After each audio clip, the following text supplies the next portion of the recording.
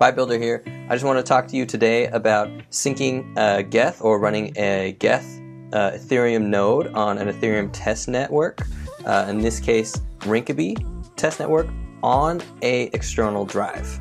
So running Geth onto an external drive to sync with the Rinkeby test network is what we'll be talking about today. Yes, it is totally possible, and yes, it would be better with an SSD. However, I have an HDD and it works, and it frees up some space on my MacBook Air. So if you're like me, you have a MacBook Air, you might have some limited resources. You're just trying to run a node and test out some contracts on the any whatever test network.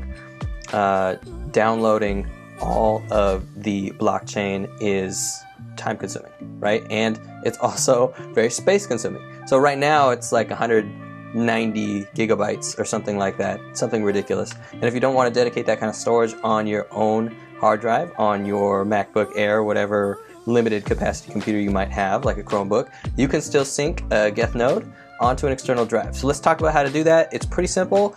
You have to specify the path, which we'll talk about and we'll take a look at in a session.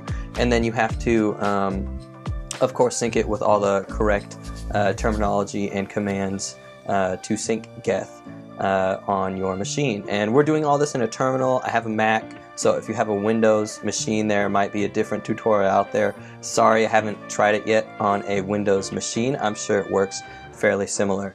Also, if you have a Mac, one prerequisite for this would be to install Geth, obviously. And so you can use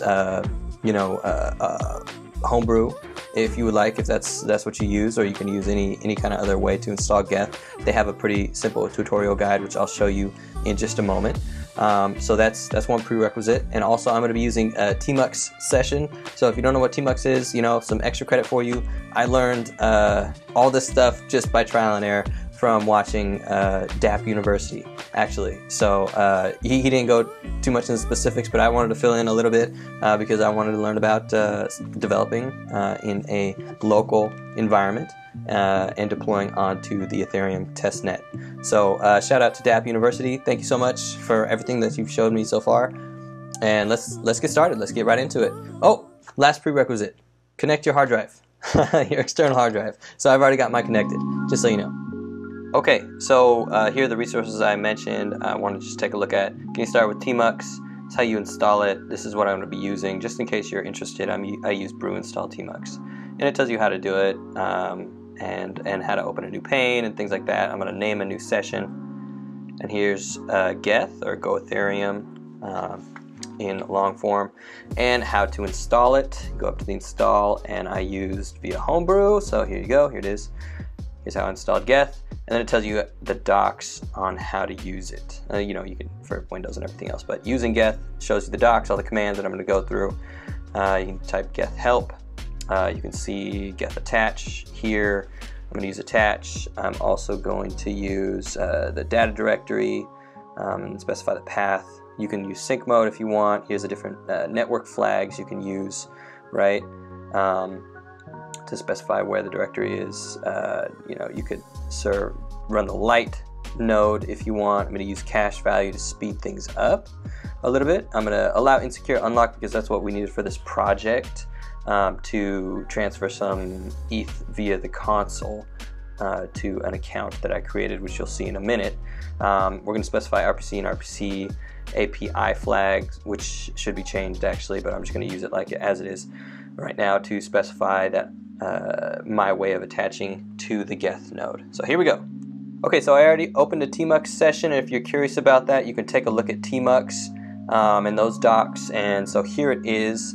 I've already split the panes, and you can see, okay, so there's Tmux, yada yada. Control B is actually, you hit Control B and then release it, and then press whatever command comes next, right? So like semicolon, as you just saw there, to switch between the two different panes if you're new to Tmux. So I'm going to type out, I'm going to specify Geth. I'm going to run Geth on the Rinkeby test network, dash dash. I'm going to use the cache flag to speed things up ever so slightly.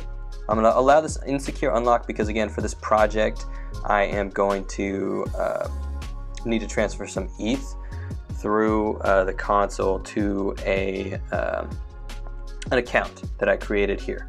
I'm going to specify the RPC and some RPC API exposure here, so to like personal and ETH and yada yada. So this is just what I want some exposure to be towards.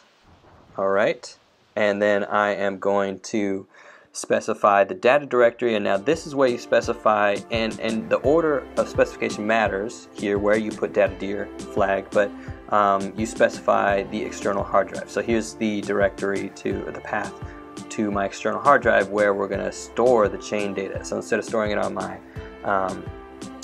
default IPC path for Mac is this. Instead of storing it here where it takes up space on my hard drive, I'm storing it on the external hard drive with that data dir flag. But by specifying the IPC path to be end in Geth IPC.IPC, and I'll type this out here in a minute, I'm going to allow for a connection to the Geth console in this other tmux window here. So you'll see that in just a minute. I'm going to switch. Okay, so just switched here. It says to switch panes, just hit and release Control B, and then hit the semicolon. And then here's the path that I specified. So I'm just going to type it out. I'm not actually going to run another node here, but I typed out Geth Rinkeby flag, the cache 2048 to speed things up. And then I went to allow insecure unlock for this very project because I need to transfer some Ethereum through the console to a account that I created. Had the RPC flag here, the RPC API, some things that I want to expose this to. No spaces here, as you see. So I see some people put in the quotation marks, some people don't. I don't think it really matters. And then the data directory again specifies a path to the external drive. So this is how I am syncing the chain data onto my external drive instead of onto the hard drive of my computer, and that path will be different for everybody. So this is just what mine's named.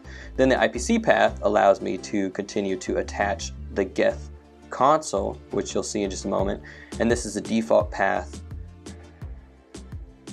Okay, so let's attach the Geth console with Geth attach, and it's successful. Alright, so you see my node running one pane. I'm going to use syncing in the other to find out where I am. Right, it's not too slow, it's already syncing, you know, slowly. Blocks are appearing.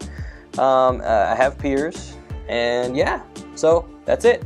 Just so you know, here is my external hard drive listed. This is how I got the path, just in case you're wondering. This is so it's going to be specific to you, whatever you name the volume, right there. And so now I'm syncing my chain data to my external hard drive. Neat. All right. If I go back to the console, clear it up here a little bit, you can see that we are making some progress. So I know they say it's pretty slow. I won't show you that yet, but there it is. We are making more progress. If you take a look at the current block, and you can just keep hitting up arrow and then enter, up arrow, then enter to get these syncing. You can see your known states, pulled states, you know, the starting block at the very bottom there each time. And that's how you know you're syncing. It's when it reads out ETH or ETH.syncing reads out false, then you know you're done and it's all synced. Alright, here is my path where I'm storing the data, and you can see that that's where the chain data is going to end up. So then a couple of default values are created, like including your key store.